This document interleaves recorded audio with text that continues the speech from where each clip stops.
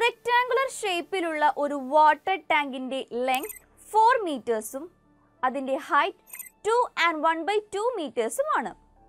ഇതിൽ 15,000 ലിറ്റർ വെള്ളവും ഉണ്ട്. എങ്കിൽ ഈ വാട്ടർ ടാങ്കിൻ്റെ ബ്രെഡ്ത്ത് എത്രയാണ്? ഇവിടെ ഈ വാട്ടർ ടാങ്കിൽ 15,000 ലിറ്റർ വെള്ളമുണ്ട് എന്ന് നമുക്ക് നൽകിയിരിക്കുന്നു. നമുക്കറിയാം 1 ക്യൂബിക് മീറ്റേഴ്സ് എന്ന് പറഞ്ഞാൽ 1000 ലിറ്റേഴ്സ് ആണ്.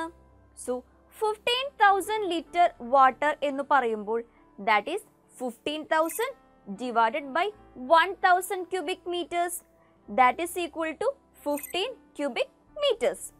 So നമുക്ക് ഈ വാട്ടർ ടാങ്കിന്റെ ലെങ്ത്തും ഹൈറ്റും വോളിയവും ലഭിച്ചു. ഇനി നമുക്ക് ബ്രെഡ്ത്ത് കണ്ടുപിടിക്കാം. That is equal to volume divided by length into height.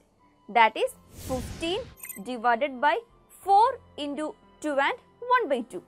That is 15 divided by 4 into 5/2.